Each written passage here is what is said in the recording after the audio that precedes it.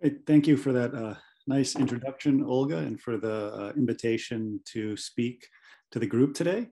So I'm a faculty member at the University of Rochester in upstate New York in the United States. And today I'm going to tell you a bit about the work that we do with NV centers in two different areas of the lab that I have. Before diving into the meat of this talk, I did want to provide an overview of the variety of activities we have going on in my lab. So yeah, we do work really that sits at the intersection of quantum optics, nano-optics, and condensed matter physics. And some of the programs really live at the nexus of these three areas. Other programs we have go maybe sit in two or one of those. And I'm just going to kind of walk you around the slide, giving you a bird's eye view of the different things going on in the lab. If you're interested in any of these, please get in touch with me and we can talk about them at a later date. I do want to say, I know this is a seminar, so I'm happy to keep this very informal. I hopefully keep the talk to about 40 minutes, but if there's any questions throughout, please ask. I can't see the chat, so if someone puts something in the chat, maybe Olga, if you see that, you can stop me with the question and I can respond then. Mm-hmm. Great, so starting here on the left, kind of far removed from what I'll talk about today, but definitely informed by some of the stuff we're doing with quantum sensing, is we have a big activity in using tools of quantum information science to understand the classical electromagnetic field.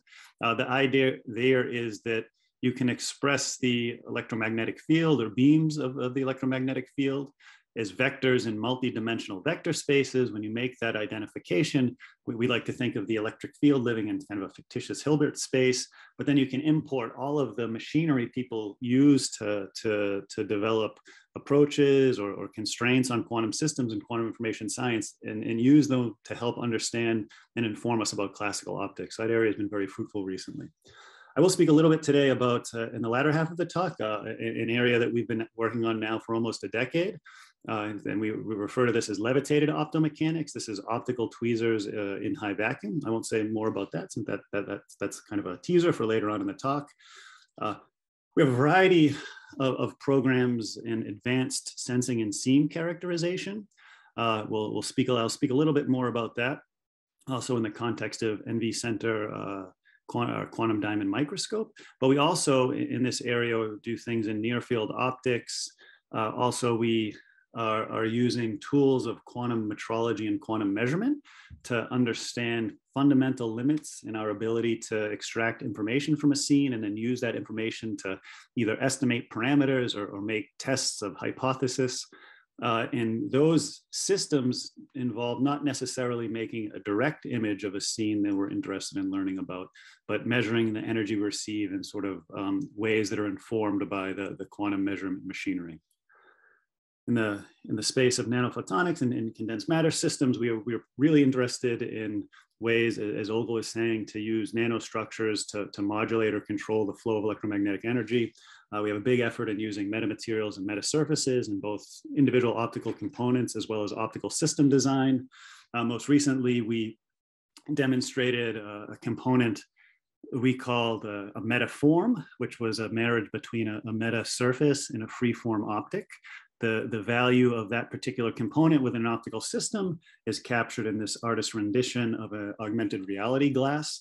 So the curvature or the geometry of the eyeglass is very much understood as a freeform optic. We graft metasurface, so our nanophotonic antennas, into this special optical component, and this then metaform could serve as the element that fuses the virtual and the real world for the user of these glasses.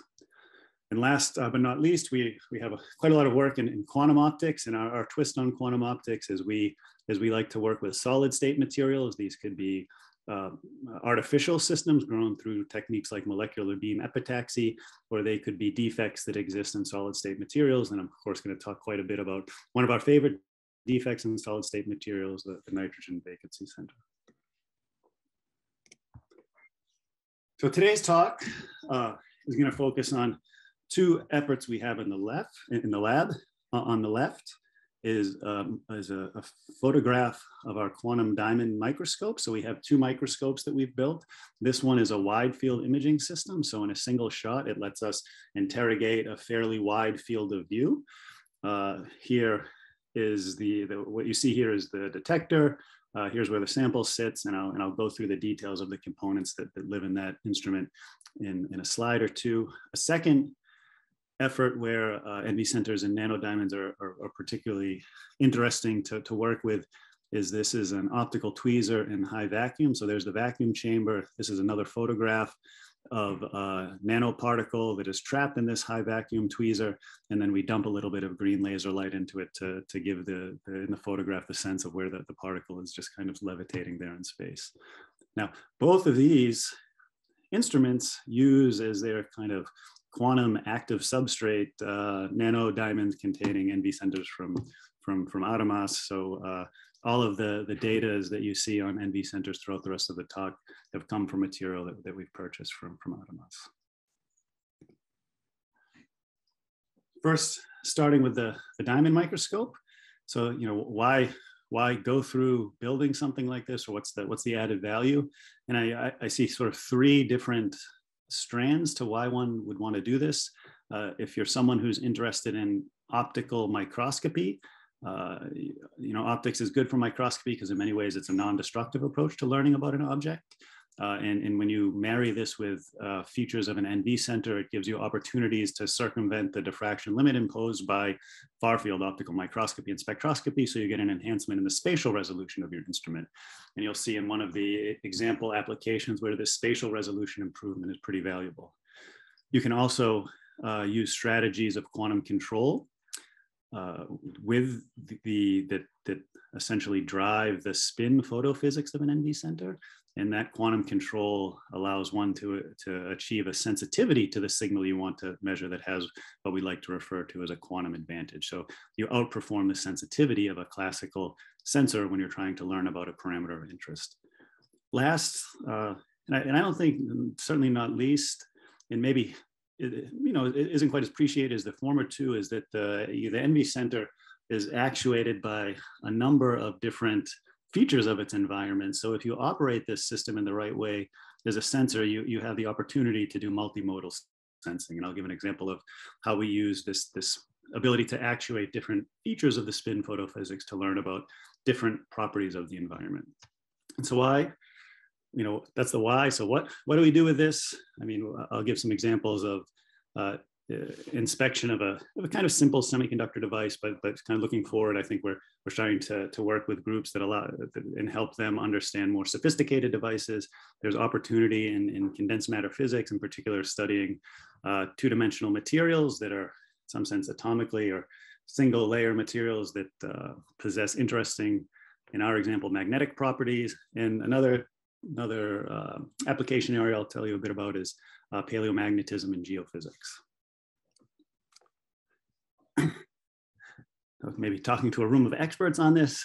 This can be quick, but what's exciting with our NV centers is we shine green light on them, we get red light out, and the details of the spin Hamiltonian and how that engages the optics provides a really nice platform to learn about the NV center environment if things are done just right. So the Hamiltonian is nice in that it has a zero field energy that can shift with temperature. There is a strain splitting that can also result in shifts of both the spin and the excited states of the NV center.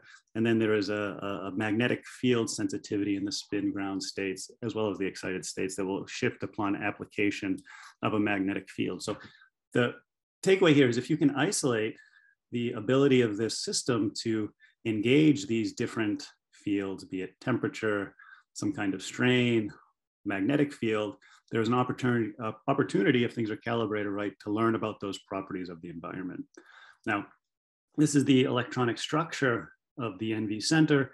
It consists of a spin ground state that is a triplet. So we have the 0 and plus or minus 1, and their excited states. Under application of an external field, these states split, and the ability to imprint spin physics onto the optics happens via the way the excited states transition back down to the ground state, either radiatively or non-radiatively. If you happen to be in one of the minus or plus one ground states and you become optically excited up to the plus or minus one manifold, you have a somewhat efficient pathway to decay back down to the ground state non-radiatively instead of radiatively. The net result is the photoluminescence or light that comes back from the system, this red stuff, is slightly less. And so it's indicated in this curve over here. There are particular frequencies where we were able to put the ground state population, if everything was to start in our 0 state, either into the -1 or the +1.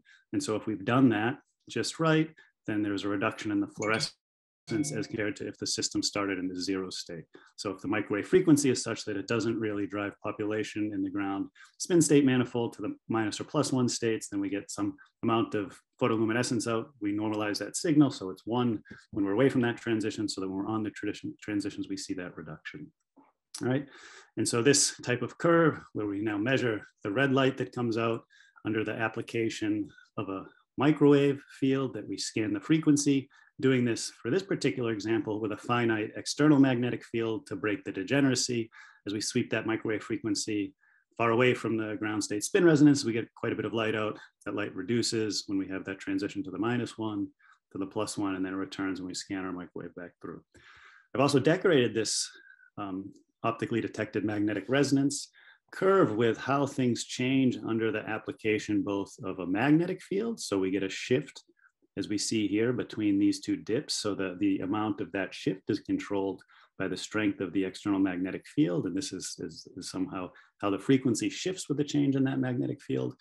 And then also the center, right, is told to us by the Hamiltonian, is going to be determined by the temperature of the system. So if it's hot, it goes one way. If it's cool, it goes the other way. So here, splitting in center are our fingerprints of what's going on in the environment with regards to both temperature and magnetic field. And so we take advantage of that feature or that property in our quantum diamond microscope. A bit more detail, the system is enveloped in 3-axis Helmholtz coils. And what that lets us do is control the magnetic field seen by our sample, which sits right in here. The sample itself lives in the middle of this microwave antenna that gets plugged in on top of our 3-axis piezo stages that let us scan the sample into the focus of our objective. It's a relatively low NA objective with large working distance, so we have a lot of real estate to move stuff around or put stuff in underneath it. That microscope objective serves a dual purpose. It focuses that green light that excites optical transitions in the NV center, and then it also delivers the fluorescence light back up to not a point detector, but a CMOS wide field detector. So we're able to get about 100 micron by 100 micron field of view image of our sample with this wide field imaging system. This is what things look like when we focus down the green laser light. So within this particular image, no microwave fields are engaging the NV centers. We simply focus down the green light. Technically, well, we've defocused it a bit, and that you see the rings of the defocus very nicely imprinted into our NV center photoluminescence. And so this is just a spin-coated Adamas nanodiamond sample on a substrate, slightly defocused green, and the sort of features of this defocused spot are directly seen in our wide field image. And as we defocus things further and further to flood illuminate our field of view, we see fluorescence throughout the field of view, stronger and weaker depending on exactly how well the region of the sample is coated. And so now we use this instrument to make a wide field image. One sort of technical detail was we discovered in doing this that if we just swept the microwaves and tried to record images, we had some issues with noise. And so there was quite a bit of variation in the signal as we were doing this, and this masked some of the environmental imprint we wanted to read out of the spin modulated photoluminescence. And so this is just some detail of how we dealt with it. The main idea is we take a photoluminescence image with 0 microwave frequency and then an image with microwave frequency that we fix applied, and we take the difference of those two to remove any sort of slow variations in the signal that we're seeing. And then we record this wide field image frame by frame and take their difference to get the image that we actually do our data processing on. So here is just an example. This is the fluorescence image of our sample, and now moving across our detector in the two directions at every single pixel with one shot. So this is really the added value of this kind of instrument. You don't have to scan point by point to build up the spin resonance data. Here, we see at every pixel an ODMR signal. And so once we're able to do that, we've started using this instrument to look at a variety of different kinds of samples. This one, it was as much less interest, let's say, in the device that we're looking at here. And what this is there's some nickel that we've coated onto a silicon substrate that we can then run current through. This was as much a calibration tool to convince ourselves we could do not only wide field magnetic imaging, but also temperature imaging using the responsivity of the NV center electronic structure to these two environmental parameters. And so what you see here along the two columns, column C and column D, these are magnetic field maps of the device as a function of applied current. These are temperature maps of that same device as a function of applied current. You'll notice 0.1 and 0.2 in both of these panels or columns, and those just correspond to, at those particular locations, what we determine the temperature and magnetic field to be as we change that drive current. Now, because the nickel is ferromagnetic, even at zero current, there is some finite magnetic field that we're seeing there, which makes sense. And then, of course, as we increase the current, we expect things to both get hot and the magnetic field to increase. And that's exactly what we see here. So this really was the device that, or the first sample that we looked at where we were able to say, okay, we have this tool up and running. And then, or now we've started to try to use it to look at systems that maybe are a little bit more interesting. And so the first application of that is in the area of spintronics. And so what we've been looking at recently are FGT thin films. And so these are materials that can possess finite magnetization. So these are thin materials that can become ferromagnetic. And we are trying to look at now, take advantage of the resolution that we have with our tool to study the spatial distribution of the magnetization in FGT. And so again, here is that sample chuck that we have zoomed in to where the sample sits inside of the microwave stripline waveguide that comes into the space of interest. Here is a microscope image just of the material itself before we coat it with nanodiamonds. Here is that same image, but now the registration, instead of a wide field reflectance map of what we're looking at with white light, we're actually looking at the photoluminescence generated across the device. Regions where there's big reductions in photoluminescence because things are metallic. And now what we do here is we take a B field image of the whole device at a finite bias. So we have those Helmholtz coils, we put them up to 0.45 millitesla, and then from a single snapshot, where we take these pairs of snapshots as a function of microwave frequency, then we can back out the magnetic field at each one of these pixels, like we saw in the previous slide. And what's interesting here is when we now remove that bias field, we're able to see the region of our FGT thin film that stays magnetized. So now we're using these kind of data sets to study within this material, and you'll see in the next slide, another thin film material, really the spatial structure of how the magnetic domains are forming within these materials. So it's really giving us, again, a sensitivity and a resolution that you might not get with other techniques that could get at the same kind of data. So here's a second example in the world of 2D materials where we're, again, looking at room temperature ferromagnetism, but now in these very thin monolayer films. Here's the crystal structure of either tungsten sulfide or molybdenum sulfide.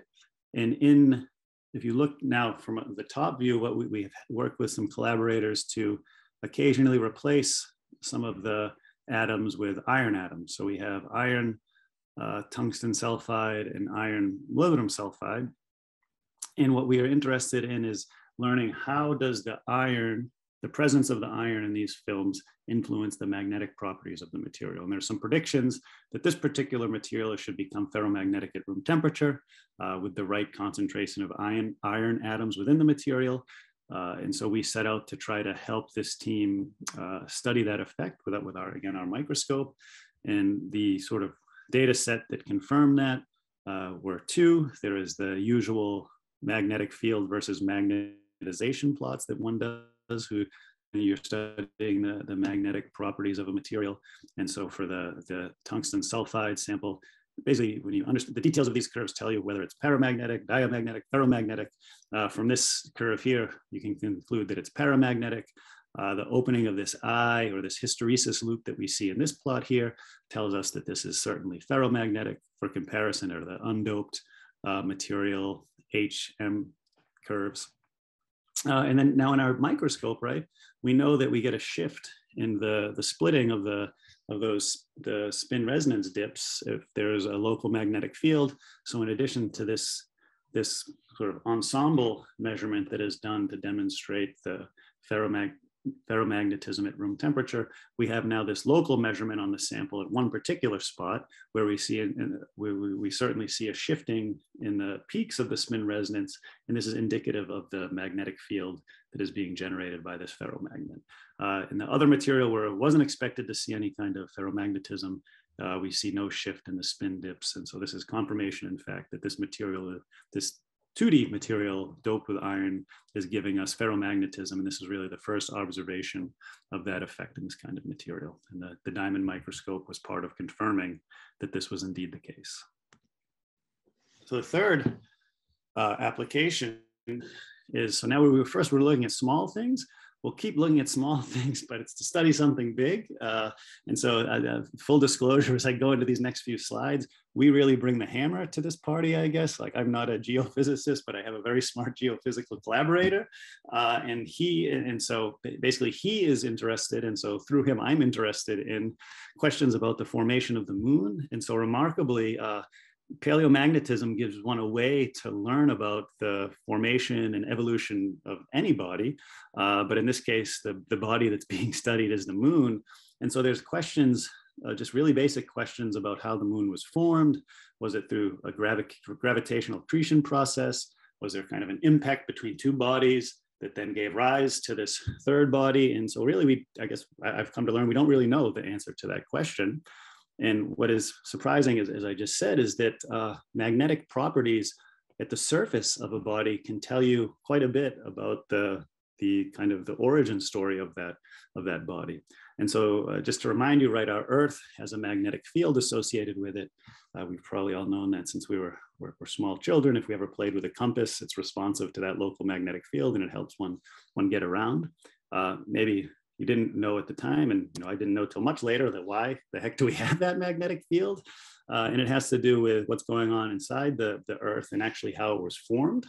And so the reason we have that external magnetic field is that basically in the formation process of the Earth, it led to a inner molten core that is completely produced, or excuse me, solid iron core, which sits in the middle. And then we have this kind of ionic core of iron and nickel that sits outside of that inner solid core. And because of that, the liquid is able to move. And so there is rotation and there's convection motions of this iron nickel mix that creates current loops. And as soon as you have a current loop, that creates for us a magnetic field. And so studying the magnetic field on the surface of the Earth lets one learn about history of the Earth, of course, but also details of this inner, not quite the inner core, but this outer core of the Earth. And so we call this magnetic field that's generated through this convection and rotational motion of this liquid, the Earth's dynamo. Now, right now, if you were to make a measurement on the surface of the moon, the way you would do that is we don't take our diamond microscope up onto the surface of the moon. Some stuff comes back from the moon to us. And right now, if you were to measure rocks from the moon, there's no indication that there is a magnetic field on its surface. Now, just because there is no lunar dynamo right now, it doesn't mean one never existed. And the existence and the features of this dynamo tell you about or provide a potential explanation for how the moon might have formed. And so what I'm showing here is a plot from this nice review paper on the lunar dynamo. And here is a time axis. And here is basically the magnetic field, what's called paleointensity in paleomagnetism. And there's some theories about what the strength of that field could be. And what was interesting in these data points that were plotted here is that if you look back to a fairly long time ago, there seems to be a window when there was a lunar dynamo. And more recently, that has gone away. Now, the way that these kind of measurements work is you actually take a rock from the surface of the moon, and inside of this rock, there are magnetic inclusions that carry what's called a remnant magnetization associated with them. And this remnant magnetization gives you a magnetic field that lets you make a statement about the generation process for that magnetic field. Now, the rocks are dated in one way to figure out this axis, and then other magnetometers are used to try to measure the paleo intensity. And so questions related to the dynamo, was it only this window of time? Could we learn something in this window if we had more sensitive sensors? These are all open questions that are still, people are actively looking at to this day. So of course, there's an opportunity here, the quantum diamond microscope, and this is how I teamed up with my partner at the U of R, John Tarduno. He came to me just kind of much better describing what I was just sharing with you, and said, Nick, basically, if we can measure small rock with high sensitivity, we have an opportunity to put better resolve, but also different data points on this kind of a plot. And the reason is the most sensitive magnetometers, like a squid magnetometer, are as sensitive as an NV center diamond microscope, but the spatial resolution isn't as good, right? And so these inclusions are small within the rocks. And here is an image of a rock. So this is what John brought over to our lab. This was brought back. This is like the only thing that gets my kids excited when I tell them we look at a rock from Apollo 11 that came back from the moon in the lab. They can't quite believe that. But there are magnetic inclusions that can be identified through other microscopy techniques that we then want to learn about the magnetic field strength of those magnetic inclusions. And being able to have the spatial resolution to really look at individual inclusions and not having to average over the ensemble of them allows you to have a more sensitive and better resolved measurement. And so one challenge of doing this is that if magnetization is our memory, right, we don't want to do something that can potentially distort or bias or erase that magnetization. And so most diamond microscopes, and ours typically would put through that Helmholtz coil, a DC magnetic field as the background to break that spin degeneracy. But so actually a solution that has been really nice in these experiments is the nanodiamonds. Remember that middle term in the Hamiltonian, there's a strain differentiation on the spin ground state. So that's another way that the degeneracy is broken in the material. So by working with strained nanodiamonds, we don't necessarily need a background magnetic field of the same level to do our quantum diamond microscopy. And so it allows us to look at samples that are sensitive to the environmental magnetization. In addition, we came up with, not so sophisticated, but certainly useful way of looking at these lunar rocks and essentially making PDMS films of nanodiamonds that would allow us to put the film. So, we ideally would like to have an array of nanodiamonds separated by a bit more than our diffraction limited spot size that we could then put on the sample and make a magnetic image. And I mean, if we could then shift that controllably, that would be fantastic. So we're working on that right now. What we do is a fairly low density of nanodiamonds within a PDMS film. We can put it onto our sample. It lets us look at a sample, but then take it off and then put a new one back onto the sample. And it helps just for throughput as we're making these measurements. And so here are our first, and so this is exciting for us, our first ODMR images on actually this inclusion right back here. And so we're able to get ODMR splittings and magnetic field strengths that are sort of reasonable for what one might expect from the type of rock that we're looking at. So this is just kind of fresh out of the oven. And so I'm hoping there's going to be a lot more to come with this in the next weeks and months as we continue to look at these samples and work with John on this project. Okay, so I see that takes us to about 12:30. Change gears a little bit, and I'll maybe go a bit, I won't rush through this, but maybe be a bit quicker so we can be done by quarter of. There is no any restrictions with okay. So just kind of feel free as you all right, thank you. Have information to present. Yeah, that's right. But I also know from when I'm attending talks, around 40 or 45 minutes is when I start, if I can make it that long. So being cognizant of the audience helps. So the next thing I want to talk about is our optical tweezer and high vacuum, either levitated optomechanics, or when we're working with nitrogen vacancy centers and nanodiamonds, levitated spin optomechanics. The optical physics part of this is there is essentially a time average force a dielectric particle will feel when it's at the focus of a high NA objective. This plot is capturing how the intensity of that focused field looks, okay? The potential that results from that focused field, and the force that the dielectric particle will feel as a result of the gradient of the irradiance.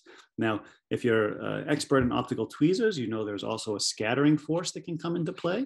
And the scattering force, instead of restoring the particle to the focus, will tend to kick the particle along the direction of your tweezing beam. Here, because our particles are much smaller than the wavelength of our trapping beam, we can safely neglect that contribution to the force. And so why that is nice is looking in this, again, direction is transverse to the beam propagation direction here. We have a oscillation that, at least for small displacements from our focal point, is going to be very much like a harmonic oscillator. And we can recast now the spring constants of our levitated nanoparticle in terms of properties of our trap and the polarizability of the particle. This is the power of the trap. This is the numerical aperture and wavelength. And when you do this, looking, say, at one direction, this is the x direction here, things along the optical axis, which would be z, you see are slightly different than the things that are in the direction transverse to the optical axis. At the end of the day, the motion of this particle in this x direction, if the environmental pressure is just right, becomes that of a harmonic oscillator with a fluctuating force that depends on details of the environment, as well as the trapping beam itself, and even possibly when we start making measurements of the particle via the light that scatters away, quantum mechanical back action that acts on the particle. In our trapping experiments, the size we work with is typically about 100 nanometer diameter. Here's the masses, and then the types of resonance frequencies that we get for these optically levitated particles is in the range of 100 kilohertz.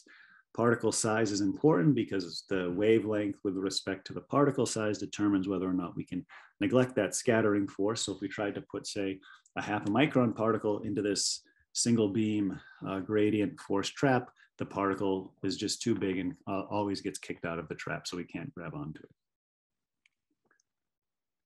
So what's exciting for us, and this is something we've also been working on for a number of years, is using nanodiamonds, so using dielectric nanoparticles that are also optically active. And what's interesting for that is the spin is a potential handle to do interesting optomechanics experiments with. And the idea is that, I guess I haven't said, well, why the heck would one want to make a mechanical oscillator using light in high vacuum? Well, what's nice is that the fact that you've decoupled your mechanical oscillator from any kind of substrate, you have essentially quieted or turned off channels for dissipation and decoherence. So you can end up with a mechanical oscillator in this optical glove that has quality factors that can approach 10 to the 10, 10 to the 11, 10 to the 12. And so these are extremely high Q mechanical resonators. And it's just because you don't have any connection to a substrate. And if one were now able to take this harmonic oscillator and take energy out of it and put it into its quantum, transition it from a classical to a quantum harmonic oscillator, and just remind you that degree of freedom I'm talking about is the center of mass of this particle that's caught in the trap, then there's an opportunity to do quantum optomechanics where you would have extremely long coherence times and potentially huge mechanical sensitivities that just result because of this quality factor and the fact that it's so isolated from the environment that it sits in. And because of that, when you add in the spin degree of freedom, there's a number of proposals to how one might couple this mechanical motion of the particle, the nanodiamond in this case, to the spin that's living inside of it. And this is what actually got me excited about these experiments now, probably 8 or 9 years ago.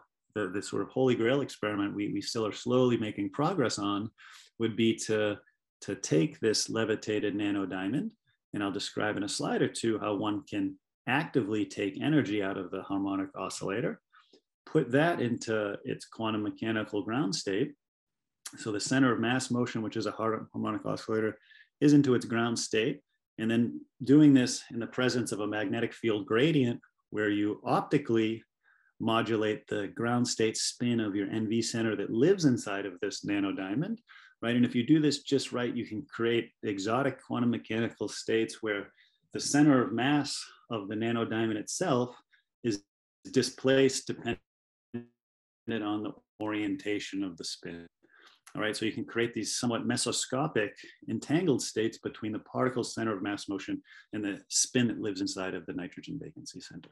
And so because of that possible feature to make CAT states in this system, there was proposals to do extremely sensitive mass spectroscopy. Over here is an example of just doing interferometry with this kind of entangled spin nanodiamond center of mass state. And there's a variety of other proposals how you might use this to do matter wave interferometry. And all of these things at the end of the day require being able to generate this state. So it requires knowing a lot about the properties of the NV center spin as you try to operate the system at high vacuum and ultra high vacuum. Is it possible to do these in an optical trap? Are there other obstructions that come up that make it not possible? And so this is the path we're going down right now as I said, slowly make progress on trying to get to a point where some of these exciting proposals could actually be realized in the laboratory. The apparatus that kind of the science apparatus where all the magic happens, we have a trap laser that is modulated by an electro-optic modulator. It also goes through an acousto-optic modulator to slightly shift the frequency with respect to the EOM path. Now, the EOM path is the laser that creates the potential well the particle sees. So it has a much higher power than the AOM path. The AOM path in this particular experiment is just a probe, so it becomes frequency shifted, so it doesn't interfere with the EOM path. And then it also allows us to study the motion of the particle when it passes through the chamber. So we have a collection of detectors on the back end of the system that just from looking at the scattered light can tell us about the motion of the particle and the focus of our trapping beam. In addition, right, don't forget about the fact that within this nanodiamond is an NV center. So we have a green laser line that comes in that will optically actuate the NV center. We have a microwave and spectrum analyzer rigged up into this chamber. So it's kind of a blow-up cartoon of what's going on in the focus of the high NA trapping objective. And then there's a channel to collect this fluorescence and either look at the spectrum, do correlation measurements or energy correlation measurements on the light that comes out to learn about the photon statistics of the light that we're receiving. So there's a lot of bells and whistles on this. The most important one, if you want to take energy out of the system, is taking what you know about the position. And we built a suite of custom electronics in collaboration with Lucas Novotny's group that allowed us to measure the position, and from knowing the position, change the details of the EOM trapping path. Remember, we can modulate the power in such a way that we can actually cause dissipation or an optical damping to happen for this levitated nanoparticle. What do data sets look like? Oops, typo there, that should be an I. Yeah, so here's just looking at one of the channels as a function of time to convince you that, yeah, we do see harmonic motion. If we look at the Fourier transforms of the three different position channels that we measure, we see these very nice peaks in the photocurrent spectrum that occur at the frequency of the oscillation. We have three separate harmonic oscillators because, as you might remember, when you focus light, in particular a laser with a high NA objective, you get a asymmetric focal volume that is longer along the optical axis. It is narrower in the transverse direction that is orthogonal to the incoming linear polarization of the light. And then it's a bit wider in the direction that's parallel to that linear polarization. And because the curvature along these three directions is different, it results in an optical spring. Constant is slightly different. That then results in frequency differentiation for the three directions of oscillation. So in fact, this optically levitated nanoparticle is moving in three different directions with frequencies that are all slightly different. So it's really a multimodal harmonic oscillator. That's really useful because what you can do is you can measure, right, any one of these three oscillation directions and then feed back onto it individually by modulating the power as seen by that particular oscillator. So that's exactly the kinds of things that we're doing. So looking at one of these current frequency or photocurrent spectrums for the X oscillation mode, here is in the system we have in Rochester, we've taken this down to about 800 millikelvin by just actuating the power along that particular direction in just the right way. So I think the best read around maybe is like 1,000. If you think in terms of phonons for these oscillators, maybe 1,000 phonons in a given mode.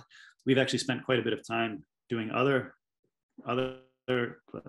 experiments related to like mechanical lasing in this system, but not working with nanodiamonds, working with silica beads. Groups have shown that you can in fact take this system all the way down into its quantum mechanical ground state by feeding back on the motion in just the right way. So kind of half of the story is there, at least getting to the ground state of the center of mass.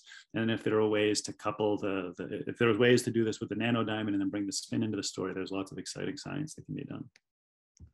So with the nanodiamonds and the traps, the kind of things we have done is measured the photoluminescence spectrum, done this with nanodiamonds that contain just one NV center, and that's evidenced in this kind of energy autocorrelation plot.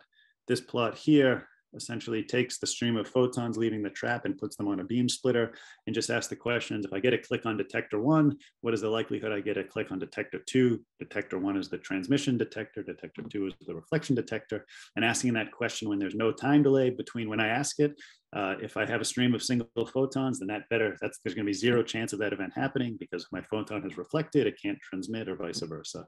And so this is a kind of a typical trace that one sees if they want to demonstrate that the light source is giving them single photons. We just wanted to convince ourselves we had an NV center in our nanodiamond and we had one NV center only. And then we've done things like optically detected magnetic resonance on the trap. And there's some details about doing this in high vacuum being held with a laser beam instead of a substrate that you have to be mindful of. For example, we've noticed there's a shift in these ODMR spectra that happens when you first start to pull vacuum. But after we make that pull, it stays pretty much consistent as we continue to do the experiments.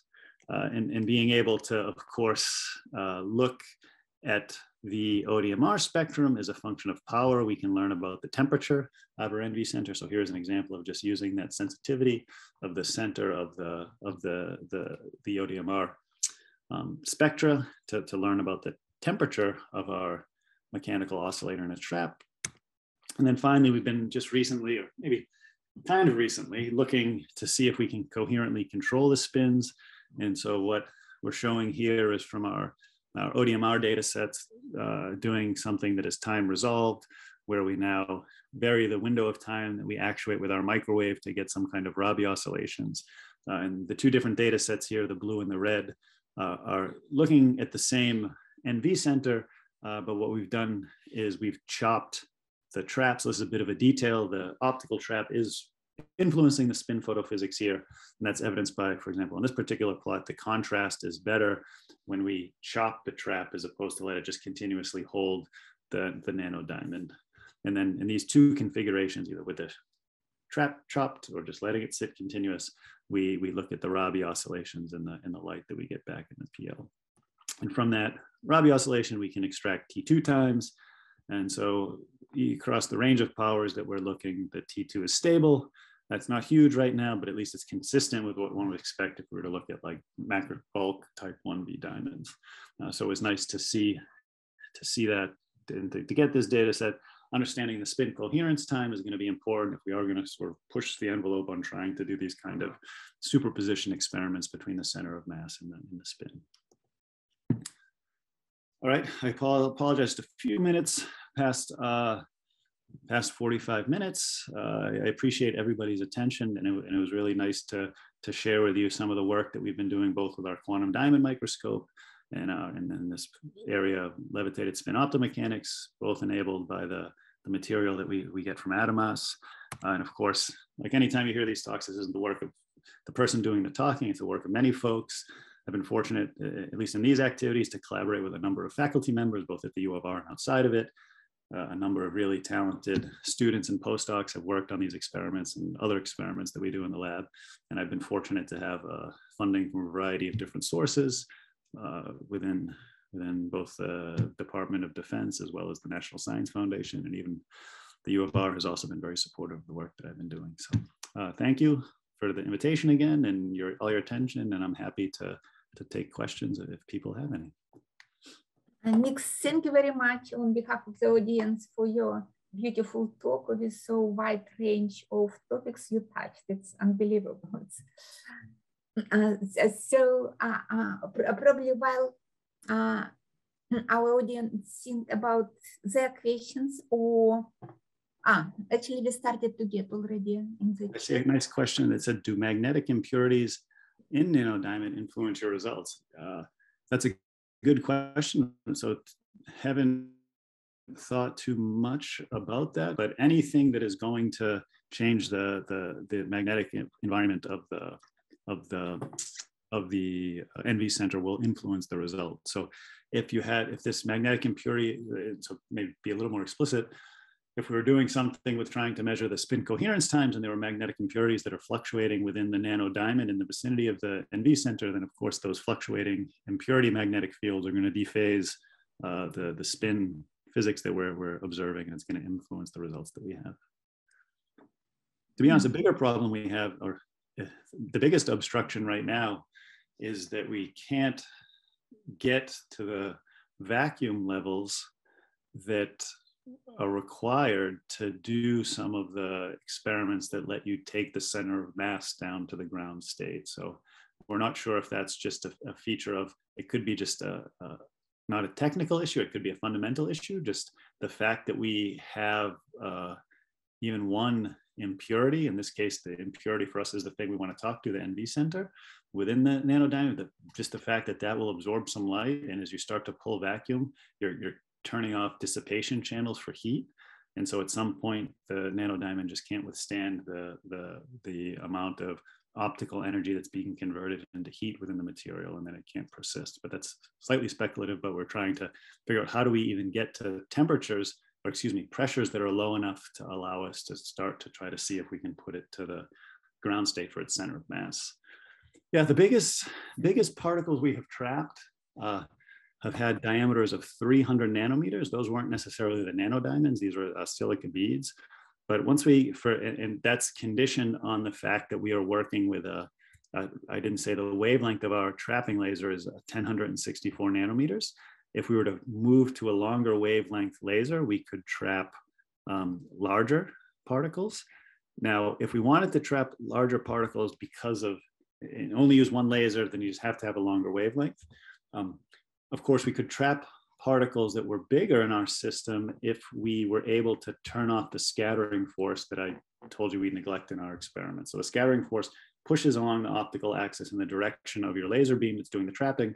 If we wanted to trap, say, micron particles in our trap, what we would have to do is on the end, on the other side of our focusing objective, so that basically the light comes down, up, is recollimated, and we have to put a mirror. And if we could create a standing wave trap with the 1064, then we effectively cancel out the scattering force. And then the one laser can trap the particle, but now you need to have it propagating along the two different directions. Thank you. There is another question from Viva Horowitz. Yeah, Viva, do you have the ability to select which? I wish we did. Right now, the way we load the trap is we use a nebulizer and create an aerosol that contains whatever the object we would like to trap, and we just blow it in to the kind of a lousy thing to do if you're trying to pull vacuum, but we blow it into the vacuum chamber at atmosphere, and then collisions with the gas remove energy. And if that happens within the focal region, then the particle can get stuck in our optical trap. And then we see, like in this image we see right here, you would see this bright glow and it would persist. And then we'd start like pumping down the chamber. That's operationally how we do it. There are ways with piezoelectrics to sort of delaminate nanoparticles from a surface and load the trap that way. That approach is very important if you want to go to ultra high vacuum, because you don't want to be spraying stuff in, and you want to have a way if you're losing particles in your trap to reload it. So in vacuum, you could kick a particle up and then maybe have a laser beam that comes down every so often to try to be that thing that takes the energy away, like another optical force, and then load it into your trap.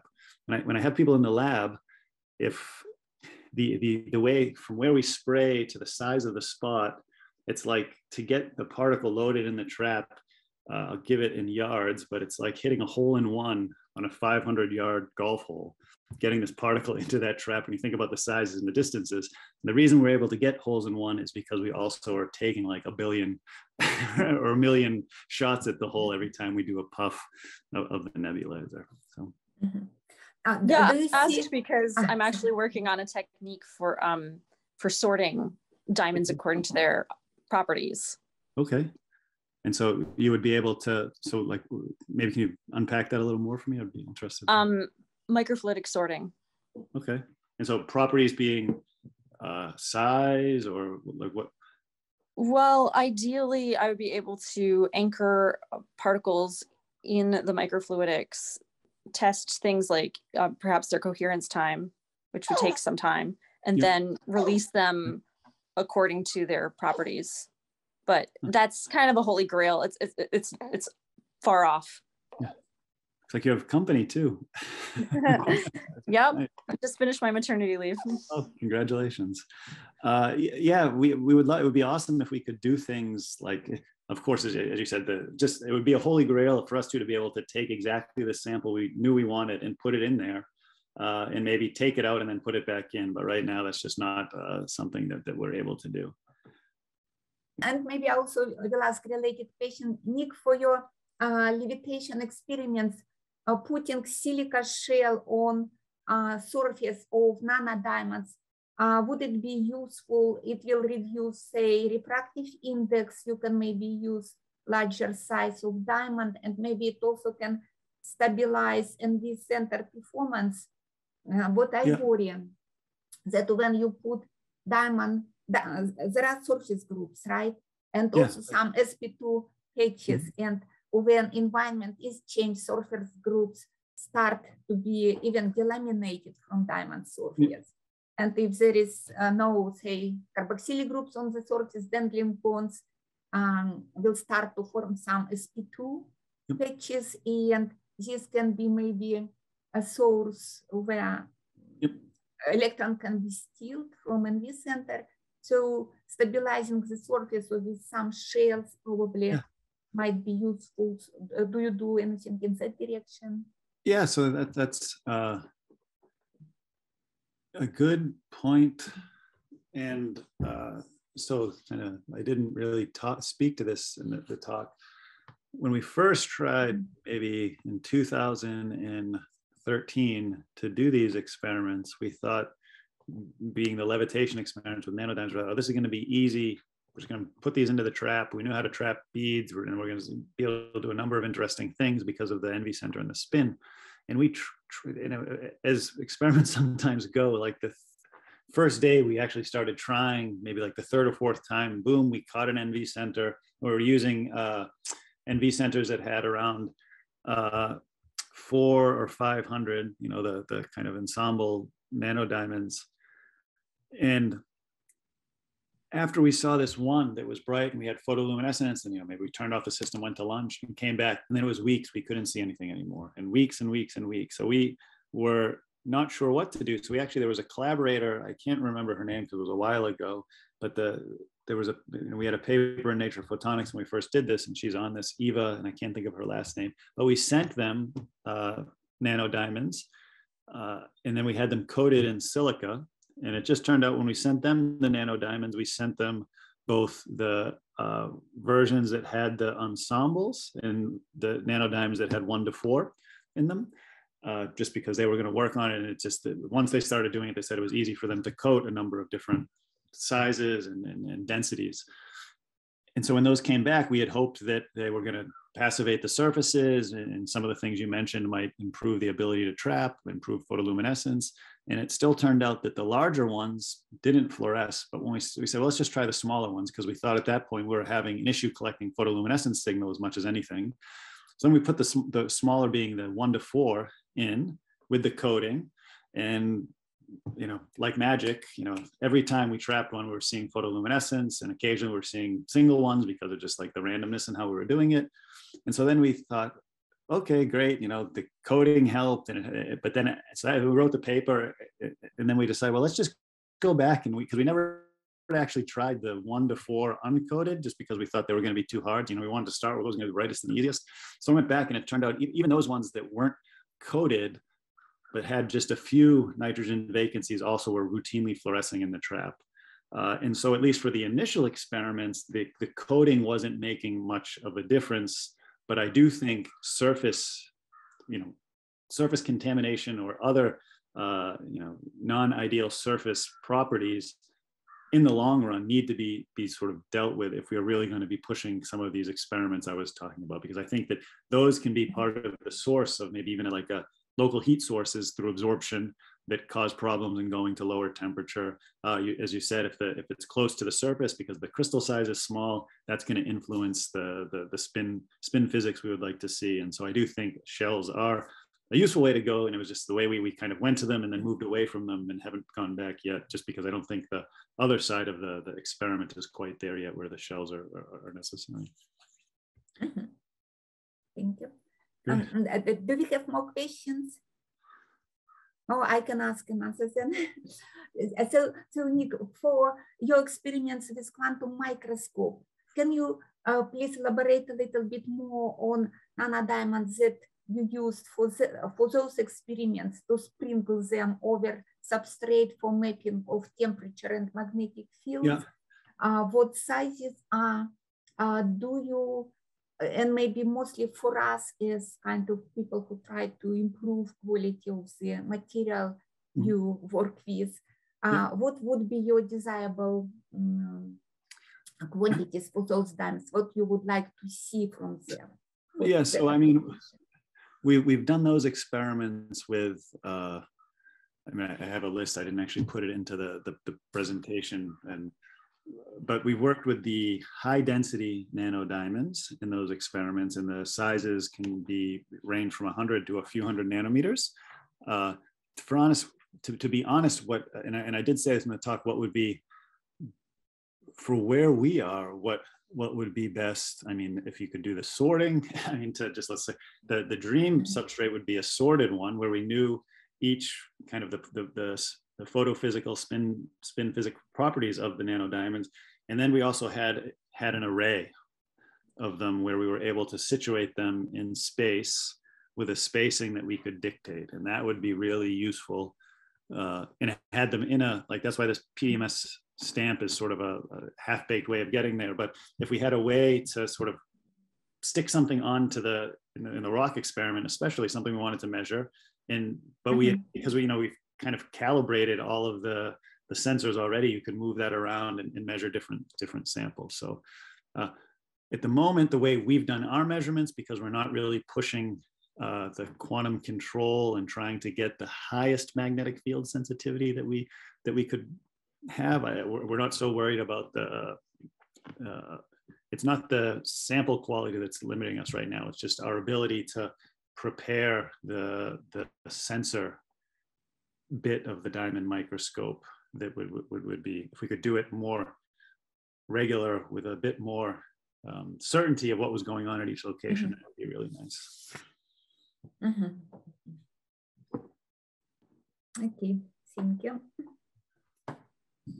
So please let us know if there are more questions.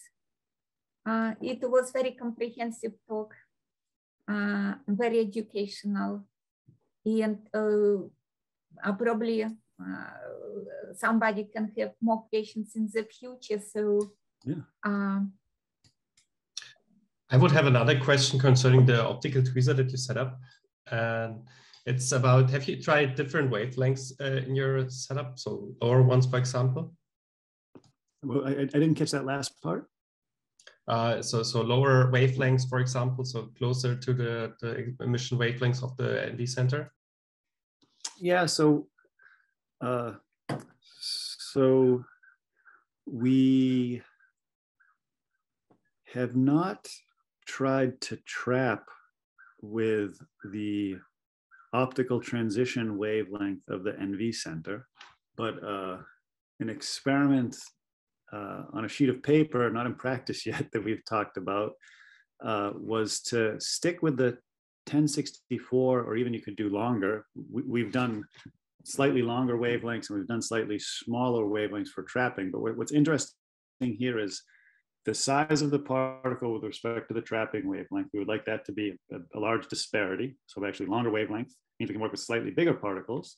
But as long as the particle is like, say the diameter or the radius is about 1/10 of the wavelength, then we are in the regime where we can trap with one beam.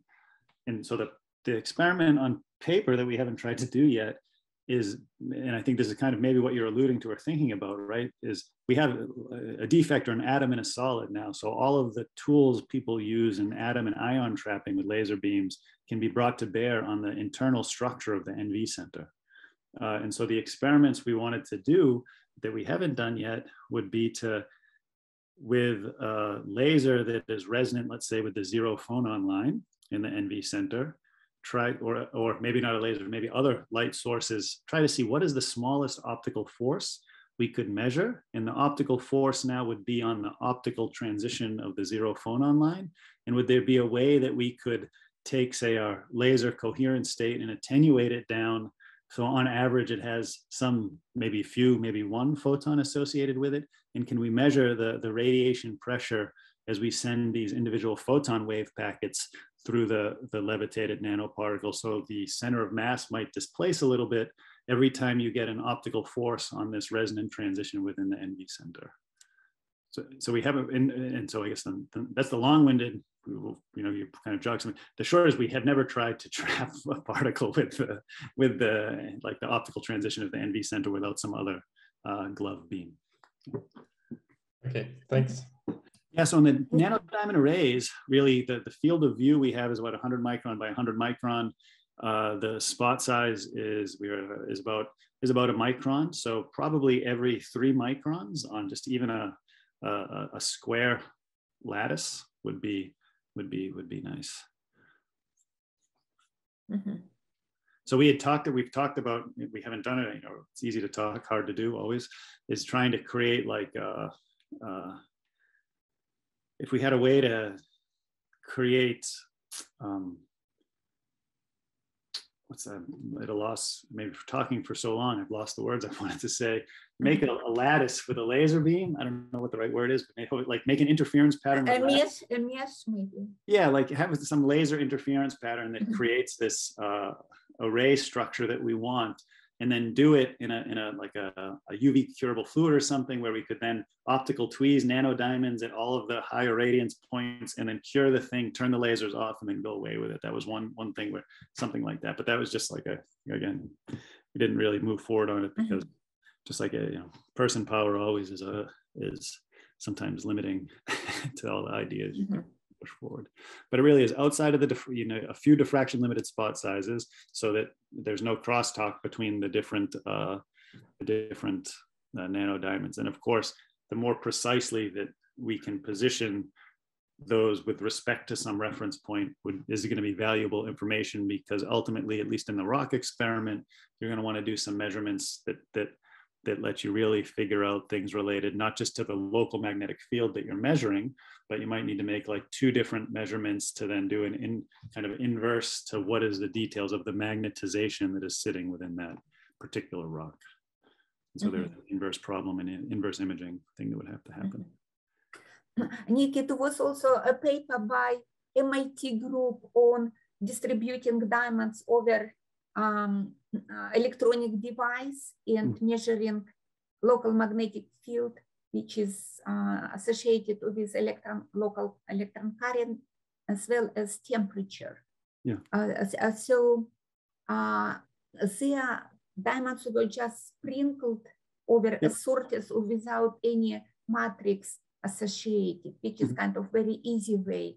Yep. For your rock, local magnetic field on your rock system, why this would be a problem just to spread diamonds? And so we initially were doing it that way, and we were also in our the nickel devices that I talked about. That's how those all were measured. It's just kind of cleanliness of the device and being able to. We'd like to converge on a sensor that we kind of calibrated sensor that we could then use on multiple objects. Coming back to the point about it, having the same NV center in every net. Yeah, we were bummed. We know that Makes paper. We know that MIT group, and we know that work. They were a little ahead of us, and so it kind of we were bummed that when we saw that, because of our work with magnetic and temperature sensing, sort of we needed to come up with a way to differentiate what we had done from what they had done when we finally finished. So, yeah. All right. Okay, thank you very much. I think I don't see any more questions, and it was actually a very, very long discussion. So your talk definitely raised a lot of important questions and high interest in the audience. So again, we all thank you for your very inspiring talk today, and we hope it will be more collaborations between different groups. Yeah, I appreciate the invitation, Olga. Nice to see everybody and talk soon. Okay, bye-bye everybody. Stay safe, stay healthy.